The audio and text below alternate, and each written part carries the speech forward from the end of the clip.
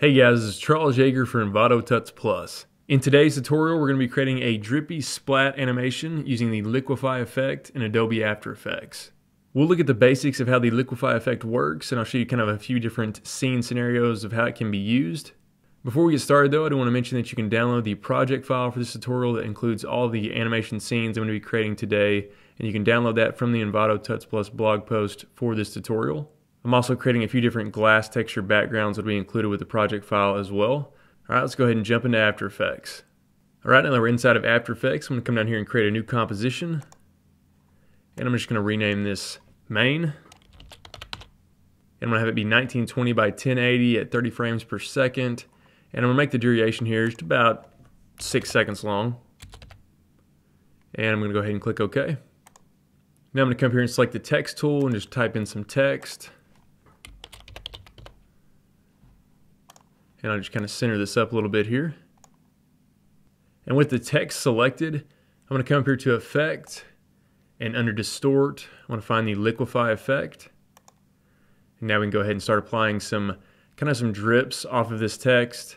I'll show you the basics of kind of how to do that. And so now under the Liquify effect, we have a variety of different tools. We're mainly going to be working with the Warp tool, which is this first tool right there. And you can see we have all these different options that we can kind of toggle down and adjust. So the first thing I want to do is create like a normal type drip off of this S, then we'll create like a thicker one and then a thinner one, and we'll kind of progress animation as we move through this. But what I want to do first is kind of establish what the final drip is going to look like. So I'm going to come here to brush size. I'm going to bring this down to about the width of kind of one of these letters here. I think right there at 20 looks pretty good. I'm going to bring the brush pressure all the way up to 100. And I want to make sure the distortion percentage is on the default 100% right there. One thing I want to adjust before I actually distort this though, if I'm going to start right here on this S, I'm going to come over here and you're going to see the distortion mesh offset, and you'll see a little target there. I'm going to click that, and I'm going to place that kind of above where I'm going to be distorting, maybe right in that area, and I'll kind of distort below that. And the reason for this I'll explain a little bit later in the tutorial, but it'll give us a little bit more versatility if we want to make any changes later. So just make sure you adjust the mesh offset there. And now that I've went ahead and done that, I'm just going to select the Warp tool again. And now I'm just going to click and pull down and kind of create this drip here. And you may need to click and drag a few times in order to kind of stretch this out. And kind of the secret to this is now you can kind of come in here and click around the edge and kind of just punch in to create kind of a little bit of a wavy look onto this drip. And you can even cut it off there and create like an extra little bit off the edge. And so I think that's pretty good for our first initial drip here on our text. Now if I zoom in here, you're going to notice that these edges are pretty jagged and the anti-aliasing on this effect is not very good. And that's okay right here at the beginning, because what we're actually going to do is we're going to apply a roughen edges effect to our text. I'll go ahead and demo that really quickly so you can see it. So I'm going to come over here to Effect, I'm going to come down to Stylize, and you're going to see roughen edges. And just when I apply that, you're going to see this kind of gives us more of a liquid, kind of almost like a cartoony look onto these letters, but I think it looks a lot more natural, and you can see it kind of gets rid of that anti-aliasing issues that we had. They're just kind of common with the Liquify effect. So I'm going to go ahead and delete that roughen edges effect for the time being. Just know that we are going to apply that at the end. So now what we need to do is we need to apply another version of the Liquify effect. So I'm going to come here with my text selected, come to Effect, and we'll go down to Distort again and Liquify. I'm just going to toggle up this first Liquify effect that we created. So now I want to select the Warp tool again at the top. And for these options, I'll create the brush size a little bit bigger on this one. And I'm going to set the pressure all the way back up to 100. And for the distortion mesh offset, I want to make sure I put that wherever I want this to distort from. So I'll put it right about here on the L. And now I can go ahead and distort. So I'm just going to click again and drag down. You can see it's a much thicker drip there. I'll come in here and kind of adjust around the edges. And really, this is up to you and whatever creative freedom you want to apply to this. I think that looks pretty good. So now I want to apply the Liquify effect again. So I'm just going to come here to Effect, Distort, and Liquify. And we'll do another more narrow one over here on the side of the T. So I'll select the Warp tool, toggle down the Warp tool options. I'll make this one a lot smaller. And the pressure all the way up to 100 again. And I'm going to click on the mesh offset, place it kind of above right here. And now we can go ahead and kind of animate that dripping down. This may take several more clicks when you're dealing with a smaller brush. I'm going to zoom in here so I can see this a little bit closer. Just trying to roughen that up a little bit. And also the reason we want to use multiple Liquify effects is so we can keyframe them all separately. If we did all of this on one effect, everything would kind of drip down at the same speed and it wouldn't look as natural. So we'll kind of get into that in just a second. But finally, I want to do one more Liquify effect on this, and it's going to affect the entire text, kind of like it's sliding down gradually. So I'm going to toggle both of these back up and come to Effect and Distort and Liquify one more time. And I'm going to select the Warp tool, and for the tool options, I'm going to increase the brush size here quite a bit, really to cover the entire text. That may be a little bit too big. So something kind of like that. And we can leave the brush pressure for this one at 50 because I don't want it to be too extreme. And I'm just going to click and drag down a little bit here. You can see how it's kind of making the text look like it's just sliding down gradually there. So I think that looks pretty good. Now we can see what this text looks like with the final rough and edges effect applied to it. So I'm going to select the text again and come to Effect and Stylize and Rough and Edges. And you can adjust the scale right here to really kind of control how big and gloopy the text actually is. I like to set it around 140. I think that looks pretty good. And it kind of gives it a nice kind of cartoony look to everything. So now what we need to do is animate the various drips from this text. So what I'm going to do is I'm going to come in here with the current time indicator and set it right here at about the 10 frame marker, just so we have a little extra room at the beginning before it actually starts kind of dripping down. And I'm going to come up here and I'm going to select the first Liquify effect. And the way we're going to animate this is using the distortion percentage right here at the bottom. So you see if I click this and drag, you're going to see it's going to make that drip go all the way up when it's at 0, and then we can bring it all the way back down to 100%. So we can just keyframe that in order to kind of create that animation. So what I'm going to do is set that distortion percentage up here at 0. And then I'm going to click on the stopwatch here to create a keyframe for that. And I can hit U on the keyboard with the text selected. Now we can see that keyframe.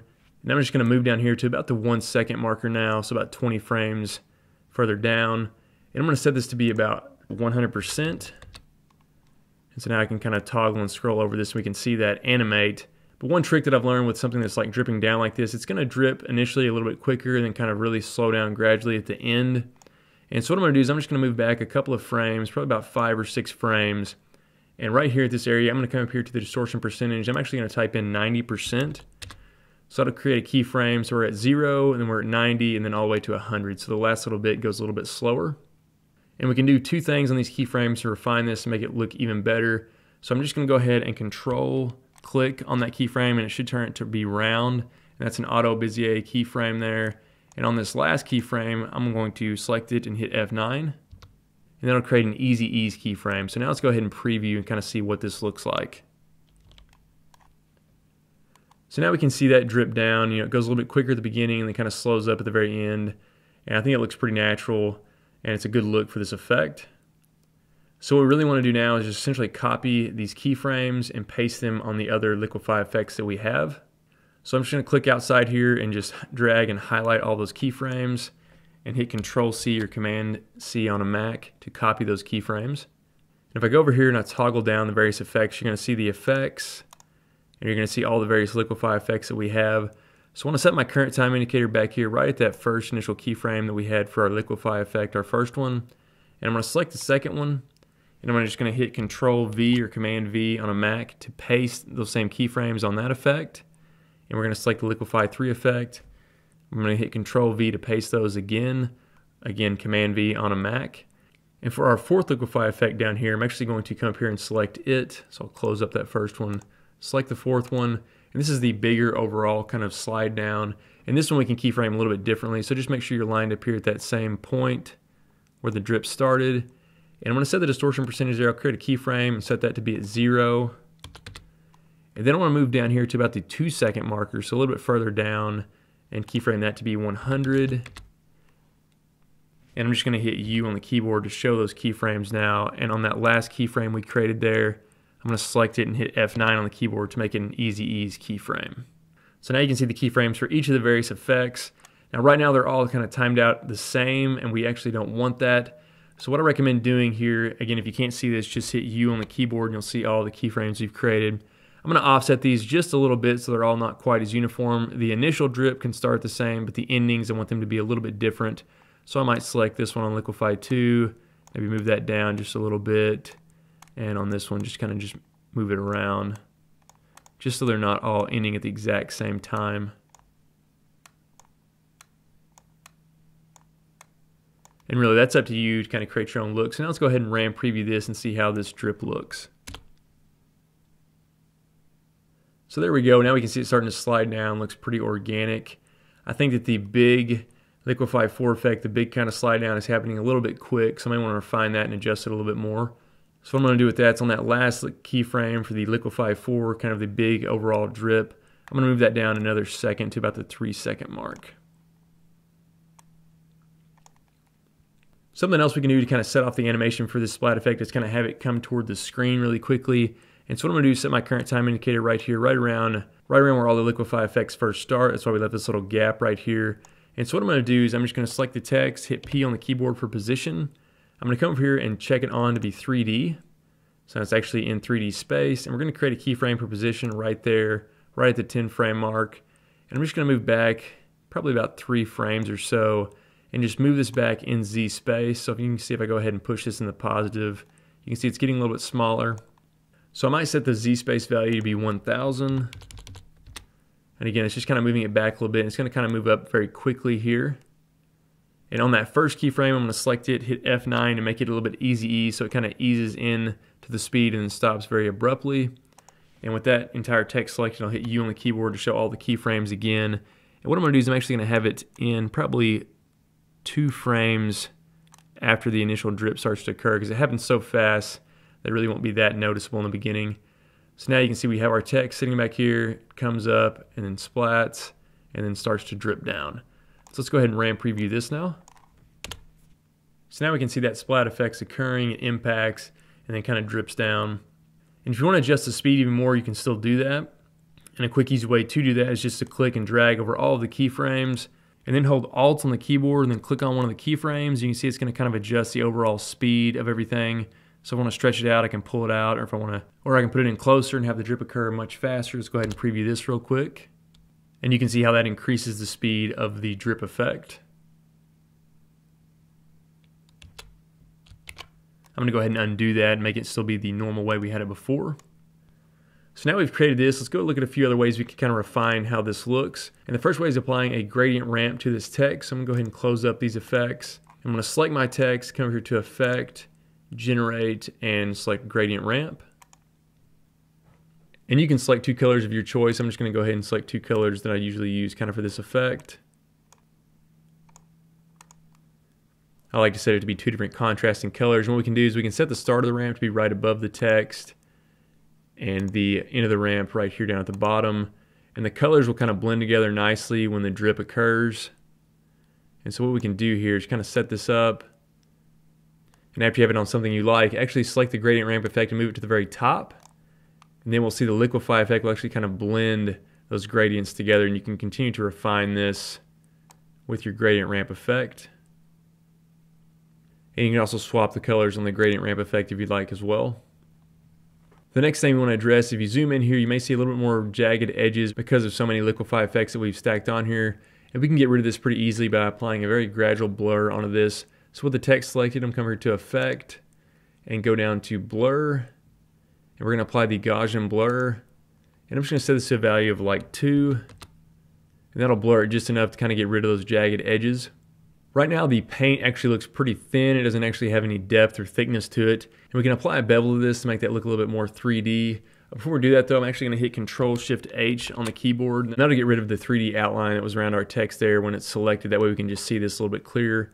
So I'm going to come here with the text selected and go to Effect and come down to Perspective and select Bevel Alpha.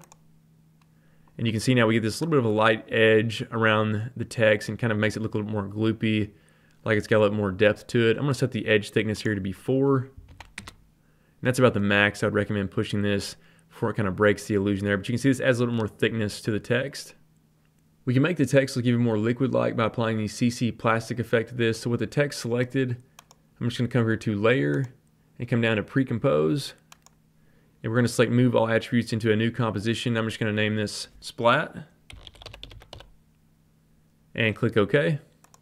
And now with that composition selected, come to Effect and come down here to Stylize.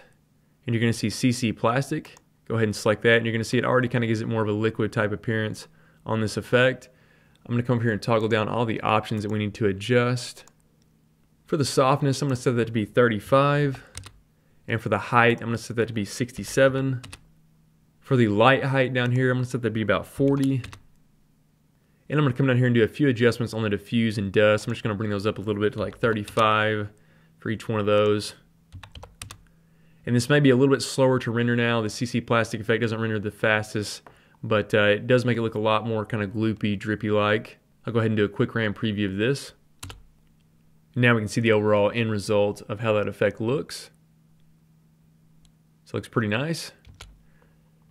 And just for good measure, I'm going to come here to the project panel and I'm going to drag in a glass background, just place it behind there to make that look a little bit nicer. However, because of the way we set this up, we can easily adjust the text and the drip point. So if we come back in here to our splat composition, just double click on it. To open it up, we can select the splat text, and under our effects here, if I come down here to the distortion mesh offset, we can actually offset where that drip occurs on each one of the letters. So I'm going to select the offset target and just come over here and click on another letter. And now you can see that's moved over to the other letter, and I can do that for any of the Liquify effects. That was our reason behind positioning that right above our initial drip. So I can just reselect to move that around. So that's super quick and easy, and we can even adjust the text. So I'll just come here to the text tool, and I can go ahead and highlight the text, type in something else, and now you can see how that text has adjusted and we still get the drip effects, and we can reposition any of those again that we'd like.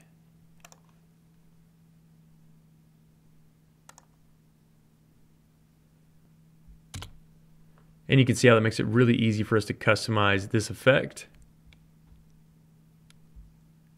I do want to very quickly show you a couple other scenes that will be included with the project file and other experiments that you can do with the Liquify effect. So I'm just going to come over here and show you a couple other scenes. So in this composition here, it has more of an impact animation. It's a lot quicker, and you can see how the splats kind of shoot upward and really in all directions, kind of like it's higher velocity. And you can do that again with the Liquify effect. It's the same technique. You're just kind of distorting it in a different area, and you can go ahead and see the result of that. Another composition I have here is this kind of underwater composition, and we're using the Liquify effect to kind of distort the text, and then it kind of fades in and then fades away. But we're offsetting that text again using the Liquify effect, and you can come in here and hit U on the keyboard. You can see all the keyframes for that animation, but it essentially uses the same animation techniques that we did for the drippy logo. And finally, I have this cartoon composition. All I did here was use the twist effect of the Liquify effect in order to create that. And again, we can select that, hit U, and it's going to break down that effect. And that's utilizing, again, the kind of a twirl effect here, right there. And that's how that was animated. So it's really quick and easy to create some nice kind of text abstract animations using the Liquify effect, or if you want to do a drippy impact logo, that kind of thing. Alright guys, hopefully you picked up a few tips using the Liquify effect in After Effects. Again, make sure you download the project file from Envato Tuts Plus. That'll be on the blog for this tutorial. This has been Charles Jaeger. Thanks for watching.